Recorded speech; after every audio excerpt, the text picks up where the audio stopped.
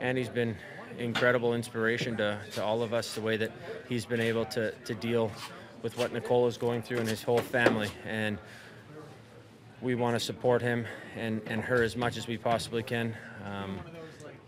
And he's just been incredible. There's no words to describe what he's done for our team, and being so unselfish and coming back to our team during such a tough time and playing the way that he has is incredible. It just speaks to the character of him, and he's got all the support in the world from us, and we continue to support him and her, and we can't say enough about Andy. You know, I can't even imagine what he's going through, and it's tough for me to comment on because I'm not in that situation. But for him to give us his whole hockey heart, and then give his wife and his family his whole family heart there, it's pretty remarkable to see him do that. And you know, he's been nothing but an inspiration for us, and obviously a huge part of our team.